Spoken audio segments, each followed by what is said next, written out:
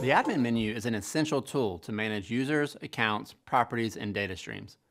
It's also where you manage the creation of advanced features such as custom dimensions and metrics, audiences, and more. Let's take a look at the admin section where you can manage your Google Analytics account and property settings. If you want employees or colleagues to access your reports and data, you can add or remove users in your account. On this screen, you can view who has access to your account and the level of permissions they have. Let's add a new user. Enter the user's email address and then choose which level of access the user should have.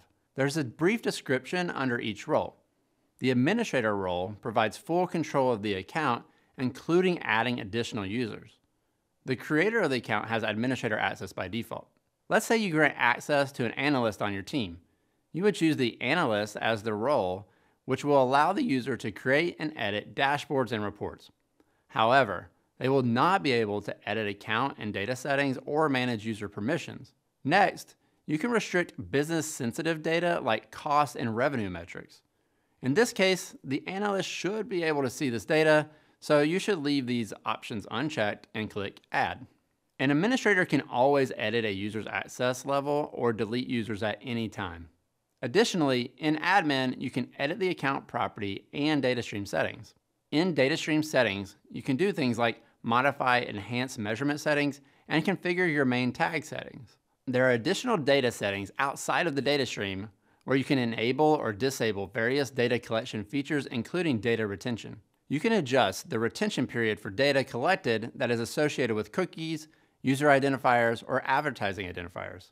This setting doesn't affect most standard reporting, which is based on aggregated data, but will affect the data used in more advanced tools like Explore. If at any point you want to delete a data stream, property, or even an entire account, you can do so in the admin menu. When you delete an account, property, or data stream, it will move into the trash can where it will be held for 35 days before being permanently deleted.